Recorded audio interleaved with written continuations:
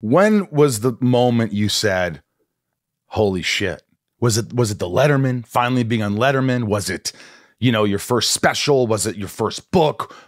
What was that moment where you thought, you fucking did it, Jim? You fucking went against the grain. You did it your own way. Here you are. And you said, hey, and you could appreciate what you had done and really kind of just said, nice job. I mean, there was a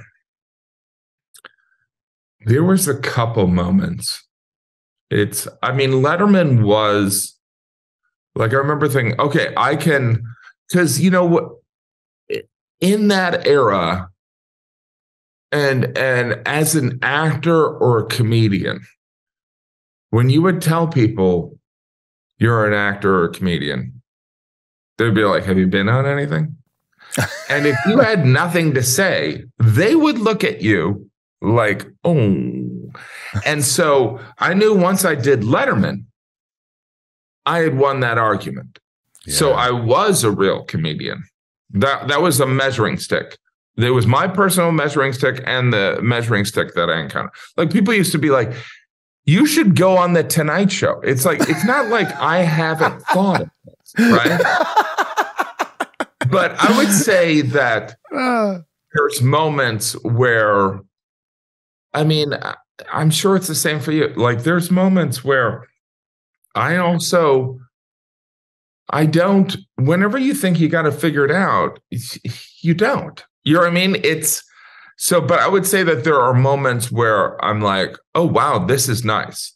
Like, for me, I felt like, I even feel like when Dave Attell told me he thought I was funny, like, that's a huge thing. That was a long time ago too, wasn't it? Yeah. And then, like, doing Dr. Katz, I was like, oh, that's actually a show I want to watch. Yeah.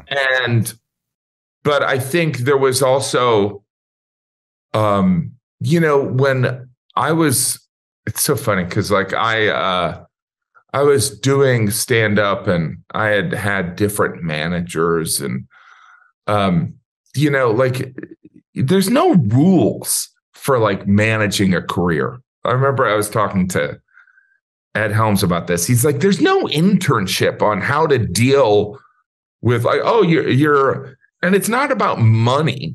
It's about, like, oh, here's what you should do. Because there's no one's had the exact same experience, but there's a moment where I remember I was touring doing stand-up. Again, I had a lot of, I had done Welcome to New York. I had done the Ellen Show. I had, like, the acting, the sitcom acting thing. It's weird because, like, it's like, what happens in my life? I feel like this is a therapy session. What happens in my life is I have to learn things over and over again. And so one of the things I constantly fall into the trap of is getting caught up in other people's expectations. Yeah. So in my parents' expectations, nothing malicious, but they're like, success is wearing a coat and tie. So I spent up until my 20s, success is wearing a coat and tie. I'm going to do that. I'm going to wear a coat and tie. That's how you get happy, right?